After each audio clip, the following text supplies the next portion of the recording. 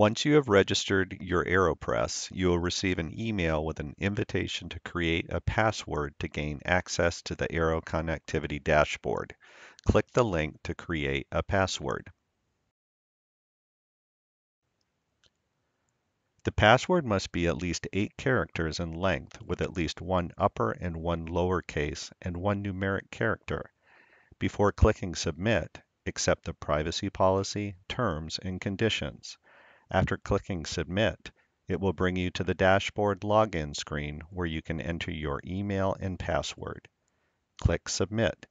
This will bring you to the dashboard. To manage users, click Manage Users to create additional users. Click Create User in the upper right-hand corner.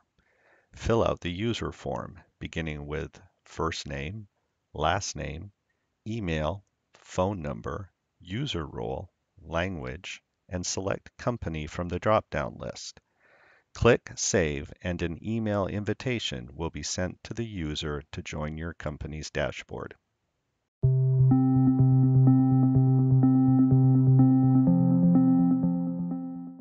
To manage presses, click Manage Aeropresses to add each of your Aeropresses to the dashboard. Click Create Press in the upper right-hand corner. Select your company from the drop-down. Enter the press serial number, which may be found on a label at the rear of the press. Choose a nickname if desired. Click Save.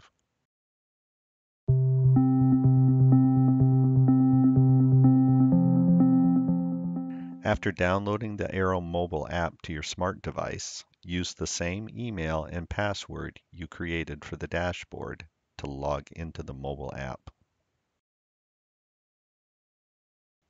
After logging in, Aeropresses that you have added to the dashboard are listed. If a press is listed and shows with all capital letters, then your press has not been added to the dashboard. Go to the dashboard to add that press. If a press is not shown or has a gray background, please refer to the troubleshooting guide in the instruction manual to determine possible solutions. If your press is showing with a white background, as shown in this video, tap that row to go into more detail about that press. Then tap Connect in the upper right-hand corner to connect to the Aeropress. A blue light will illuminate on the Start button of the press, indicating that you are connected. There are two main banners on the mobile app, one for updating firmware and one for uploading splice cycle logs. The banners will show red if action needs to be taken. If the banners are green, items are up to date. In this example, the firmware is up to date, but the splice cycle logs need to be synced. Tap the red banner to start the data sync. The time of this sync will vary depending on the number of cycles to be synced. It will take approximately 1 second per cycle. Timing will also vary depending on internet and Bluetooth connection speeds. Once the sync is complete, the banner will show green indicating it is up to date. It is good practice to upload the splice cycle logs every 30 days.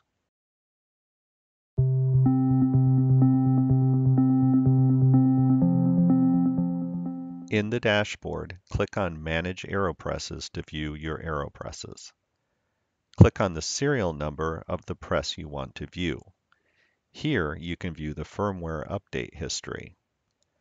Click on Event Log tab to view splice cycle logs that you synced using the mobile app. This contains all the cycle setting information for that press. Scroll down and click the boxes next to the cycles that you want to view. It's possible to select 1 to 25 cycles. Click the graph icon to view splice cycle data in graph format. Views include pressure, top temperature, and bottom temperature. By hovering your mouse over the graph line, you can see specific data information for each cycle. This is a useful tool for comparing cycles and understanding your splicing output. For any questions, please contact flexco.com.